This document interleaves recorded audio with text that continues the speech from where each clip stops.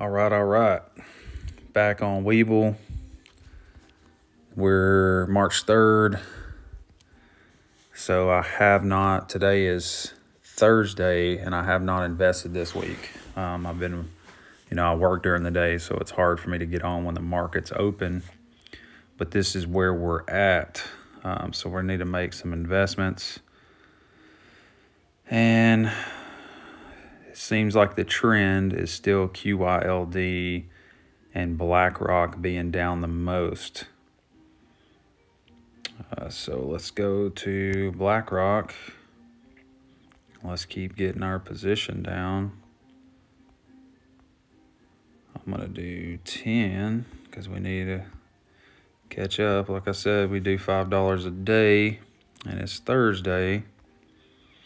I'm just now getting around to doing this, so we're going to buy some QYLD as well.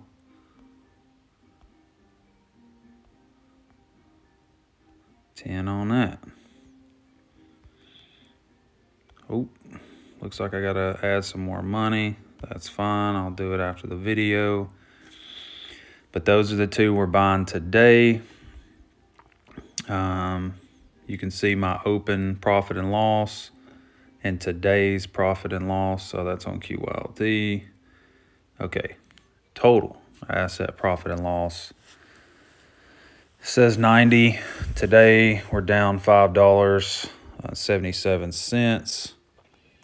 Let's hit details here so we can see.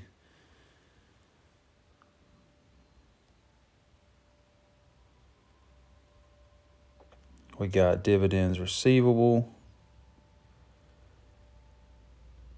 Here's what we had just for the month of March. So we should be able to see February's.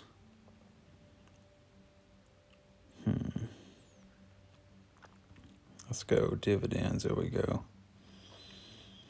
So for February, since we're in March, we had a few payouts. We got 48 cents, 45, $1.15, 38, 22 from Apple, which is a free stock. Wasn't really buying that for dividend income, but Realty Income gave me $1.23.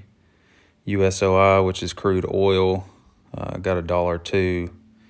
And the last one was BlackRock Science and Technology, $1.89. So that's pretty good for where we're at total dividends for the month. So keep following along, $5 a day. We'll see where this thing goes.